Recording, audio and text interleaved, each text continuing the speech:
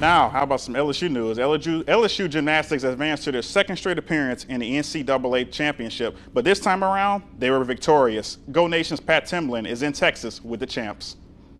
Sweet, sweet victory for the Tigers here today, who win their first ever national championship, and they do it in front of their alumni and all the Tigers who came before them, fulfilling their dreams and also sharing the moment of joy with them all around here. But I want to focus on how special this victory and the way it happened is for this current group of Tigers. Last year, they struggled so much on beam, and this year, of course, going into the finals, they would end on beam. The Tigers entered the final rotation trailing Utah, but then the fire starter, Sierra Ballard, hit a 9.95, a career high for her, and this place lit up.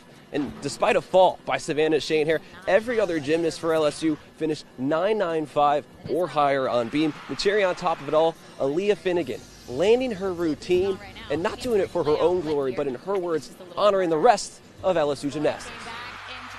I think Jay says it a lot. He says the best way to honor someone is with your actions, and I think that is the best way that I can represent what happened up there. And it didn't just start from the beam routine. It started on floor, and it started as we carried through all 4 events, and it wasn't just that one routine tonight. It was everybody, and even the people who weren't competing tonight as well. If you really want to know the truth, I was praying. I was asking the Lord to take it out of my hands, and I was confident, but I just wanted to stay in it with them. I felt like anything that I could be 35 feet away and give them, I wanted to give them. I came 5 years ago, and I've wanted this from the day that I stepped foot on campus.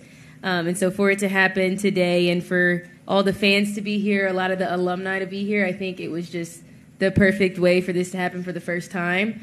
And I truly think that this, wasn't just a win for this team, but a win for everybody that's ever been involved with LSU gymnastics. And those words from Kaya Johnson were echoed by Haley Bryant, Aaliyah Finnegan, Jay Clark, everybody that we talked to. After the victory, all they could say was, oh my God, oh my God, oh my God. But when they finally had a chance to think about it, it was everyone from the support staff, head coach Jay Clark, and their teammates, even the ones that did not compete, that made an impact on the Tigers here today and ultimately led to them fulfilling their true goal of winning the program's first national title. Here in Fort Worth, for your Go Nation, I'm Pat Timlin. That's your look at sports. I'm Jalen Cavalier.